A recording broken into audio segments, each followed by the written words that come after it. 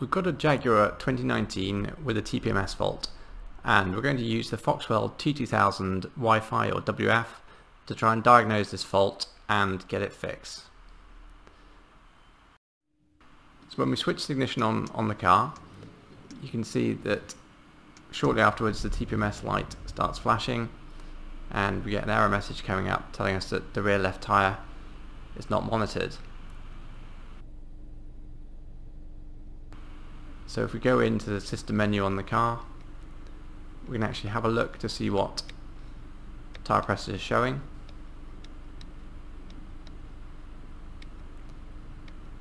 And this was also saying that there's no signal from the rear left tyre. The next thing we're going to do, if we plug the VCI into the car,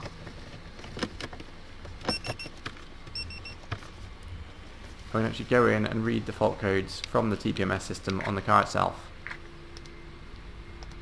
So using the T2000 WF,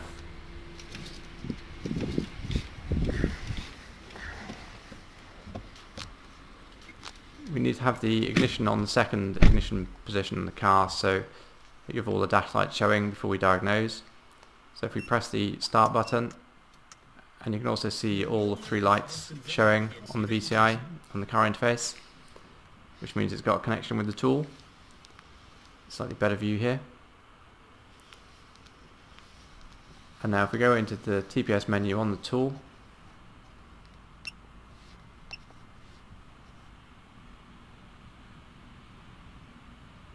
and go down to Europe, and then into Jaguar.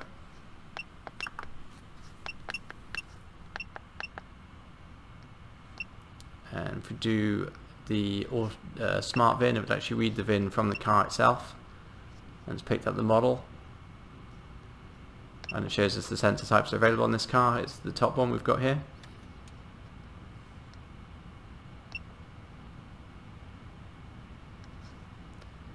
Now we've got some options, so if we go down to the TPMS diagnose, so we can read the fault codes.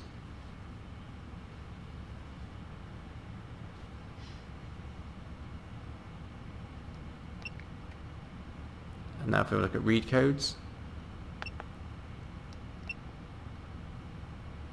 again this is giving us a fault code again for the rear left. Now we'll go and test each of the tyres directly using the tool, so we'll actually read what each sensor is transmitting and just check if all the TPMS sensors are actually sending out signals. So pick Europe and Jaguar,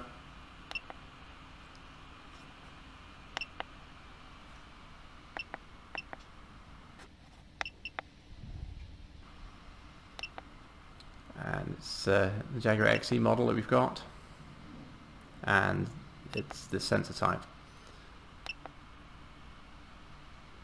If we go to sensor activate and delete data, now it's showing us which tyre it wants us to go to first for the reading. So if we walk around the car,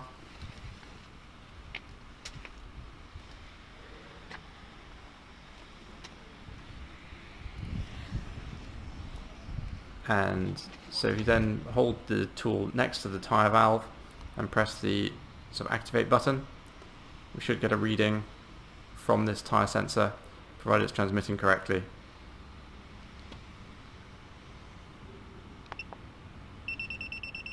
And there you go, we've got a reading, so we've got an ID, and we've got the pressure and the temperature from the tyre as well. And it's telling us the next one to go to. So if we wander around the car to this wheel and do the same, let's hold the tool near the valve and press the activate button.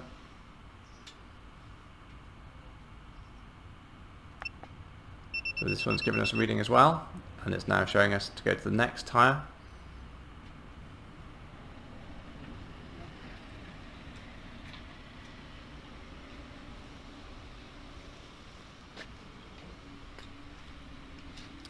And again, if we hold the T2000 next to the valve and activate,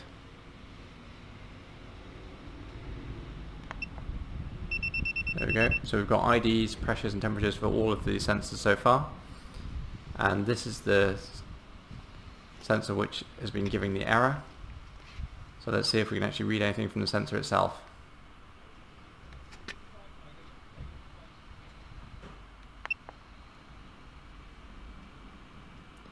It's not coming up with the reading straight away.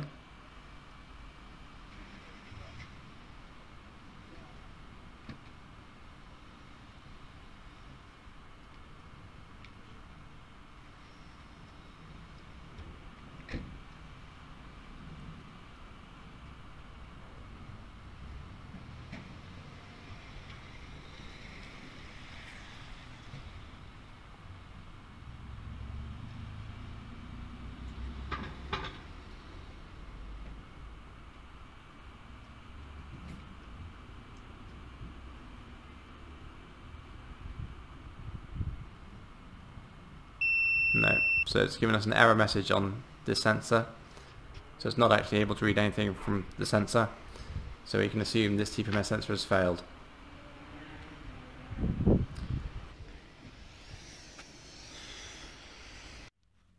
We'll use the T2000 now to create a new sensor. So if we go into the TPMS option,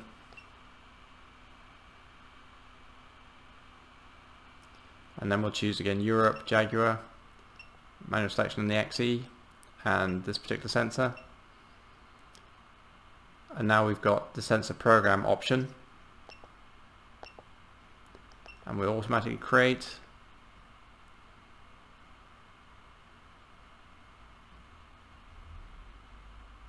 So we've got our sensor just above the tool.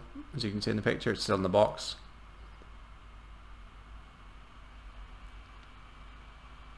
So it's detected the sensor.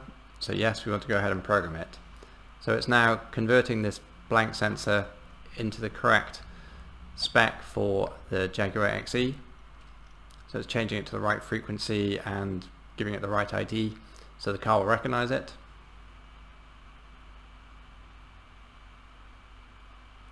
And that's finished. So what we'll do, if we just go and drop out of this menu and go back, we can actually just read the sensor now. So if we go back to sensor activate, we delete the existing data, and then if we just trigger this sensor, there we go. So it's read an ID. Let's say the pressure is currently 0.1 psi because it's not in a car. We've now fitted that sensor, and we're going to go in and reset the fault codes from the car and just get this and get the procedure for teaching the car about the new sensor we've fitted. So again, we'll make sure the car's on the second ignition position, so we'll need to press the start button.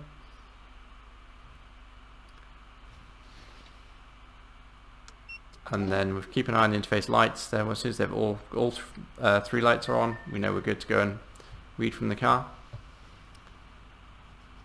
So let's go back in TPMS.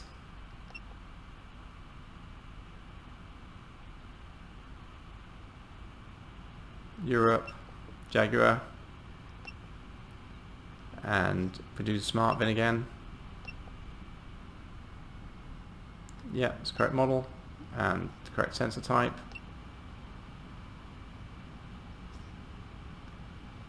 So if we go now to the, we've still got the fault light on there on the dash. So we'll go down to TPMS diagnose.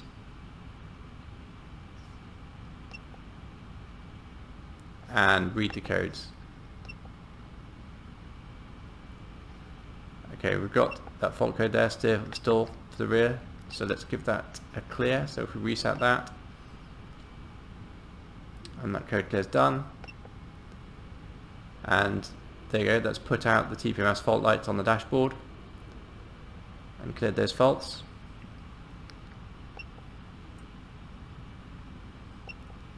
So you can drop back out of here.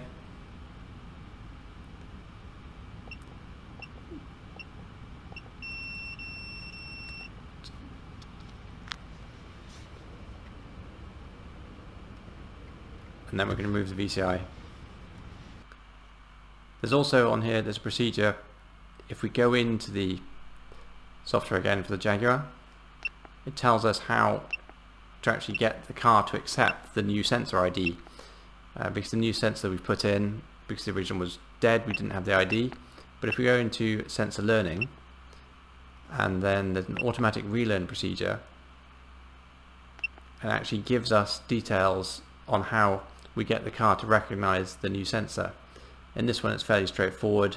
It's just driving the car for about 20 minutes and it'll pick it up. But some cars you need to actually program an ID number in using the VCI, but the tool will tell you what you need to do to teach the car about the new sensor you fitted.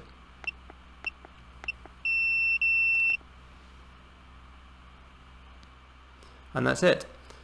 Thank you for watching, and any questions on TPMS or any other products, please contact us at gendan.co.uk.